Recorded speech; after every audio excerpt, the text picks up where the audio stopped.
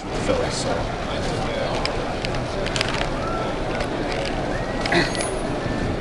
So let me know when you're ready to record. Yeah, it's recording. Camera or A little bit of each. Gotcha. Ready? It's recording, yeah. This is Chris Levy live at the 2010 National in Baltimore. I'm here with David Hunt of Hunt Auctions. They're a Pennsylvania-based auction house that does a little bit of everything. They do some of the cards. They do a lot of great autographs. They do a lot of great memorabilia. One of the things they do is they have a partnership with the Phillies, and they brought a lot of great game-used items here. You can see Utley, Howard, Hamels, Rollins. And is that an old throwback Richie Ashburn sign? Autographed, yes. Yes.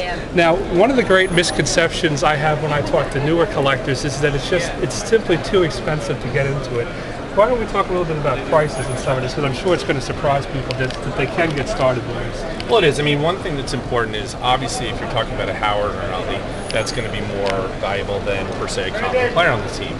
So the Howard and the Utleys are several $1,000s each-ish, but you can get into it with another player that might be even like Cole Hamilton, $600–700. Really, what we like to do, especially through things like our partnership with the Phillies, is make sure that things are authentic. Because with the modern pieces, it's really difficult. It's not as easy to tell per se as some of the vintage ones. So it's really important to have that documentation in place. Yes, and there's nothing better than getting it straight from the source with the partnership with the Phillies. If you take a look down here, you're going to see some of the great old autograph things they have. They got a lot of nice Ted Williams stuff, of course Mickey Mantle, and old guys like Carl Hubble. Do you have a favorite autograph of any of the players in terms of just how it appears in terms of penmanship? You know, I'd say one of the autographs I really have great appreciation for is Lou Gehrig, because obviously just a beautiful penmanship, classic player. And I think it's also interesting to see, especially as his life progressed tragically at the end, his signature really changed and altered. You didn't see very few signatures from late in his life, but just as a style, beautiful signature, classic player. So I would say it's my personal favorite. One of the great things you've been doing in your internet auctions now is you've got a partnership with, this is from UDA, yes, the Michael Jordan correct. stuff. Hunt has a promotion going with Upper Deck Authenticated, where they're auctioning off all of Michael Jordan's golf things. You can see here the shoes, golf clubs, the golf bag. How did you get involved with Upper Deck? Well, we've been involved with UDA for a number of years now, doing different projects, and the Michael Jordan thing just was a great fit because the Jordan Foundation, they were looking to raise money for the James Jordan Foundation. So all the golf materials, were obtained, and that monies went to their charity.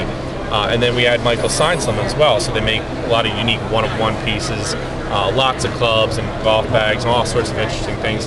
And you're talking about price points, a lot of them are $50 or $100 or $200, so there's a lot of really neat things, and they come with a full UDA letter that came right from Michael Jordan, so it's a real cool piece for not a lot of money.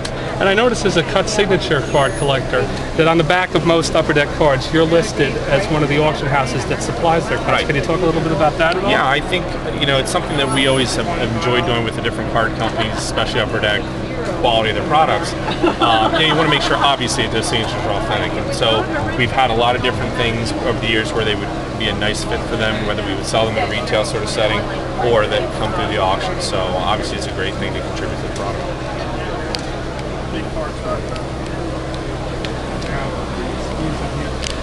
Now we are at some of the premier items they have here at the National. Earlier he was talking about how his favorite signature is Lou Gehrig. Well, there in fact is Lou Gehrig. You're going to see a Babe Ruth, balls, a nice Mellot signed photograph. For those of you who don't know, Mellot died in a car crash in 1955.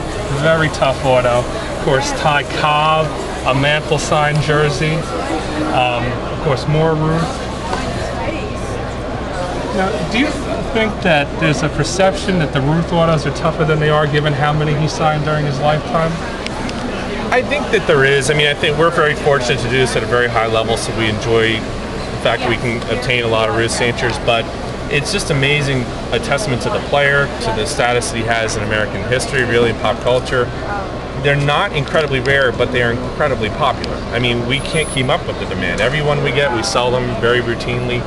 And it's just an amazing sort of a testament again that the pricing is held and continues to climb in popularity when it is not technically a very, very rare article. Now, all the things we've seen so far are items that are for sale here on the floor of the National. Correct. I noticed within perhaps the last year and a half, you started selling directly on your website, huntauctions.com, items that have been held out of the auctions that you just sell. You want to talk a little bit about it? Yeah, sure. It's just a division. We've always had kind of a presence of things to sell here and there because clients really, truthfully, like to come to shows like this and actually buy something and take it home rather than just previewing for the auction. And it almost frustrated them because they couldn't take it home. So we have cases where people come to us and they just don't want to consign it. They just prefer to sell it outright. So we just kind of develop that retail end of the business, if you will, and through things like our partnership with the Phillies and different things, we just sell some things retail.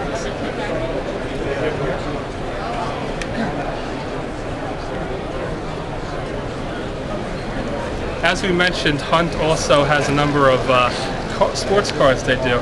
Now, I noticed that most of the cards you sell in your auctions are SGC graded. Do you want to talk a little bit about your relationship with SGC and why you feel that they're perhaps the best for vintage? Because I know a lot of collectors feel that way as well.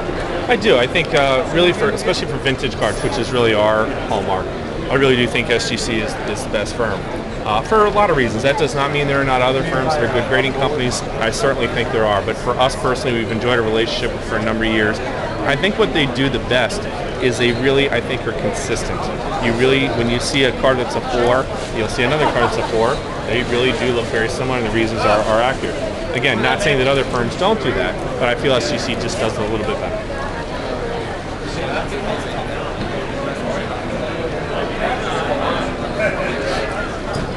Hunt has a great relationship with both Major League Baseball and the National Football League. Each All-Star game, Hunt will do an auction that weekend, and they also have a relationship with the NFL and the Super Bowl. And here are some items that we have upcoming at this Super Bowl's auction, and also previews from their Louisville Slugger auction. Now, is that a pair of Koufax game pants? It is. This is part of the collection of Joe Pitts, who is a longtime LA Dodgers equipment manager. So we've got Sandy Koufax's pants, Don Drysdale's helmet, Hank Aaron, Willie Mays, Clemente bats, a lot of really unique pieces that came right from him. But of course, this has to be one of the signature pieces of that auction. Yes, you want to talk about this? Is a 1903 World Series bat attributed and signed by Hall of Famer Cy Young. It's an amazing piece, we have just gotten in, so I haven't even done the research yet, but to the best of our knowledge, it appears to be a presentational bat used by the pitchers, including Cy Young, in the 1903 First World Series, signed by Cy Young, and then a metal plaque inscribed to the baseball magazine as it was presented in the 1940s. Really, very, very, very significant piece. All right. This has been Chris at the National with David Hunt. Stay tuned to freedomcardboard.com for streaming videos and more interviews throughout the weekend. Thank you. Thanks, Jess. Thanks.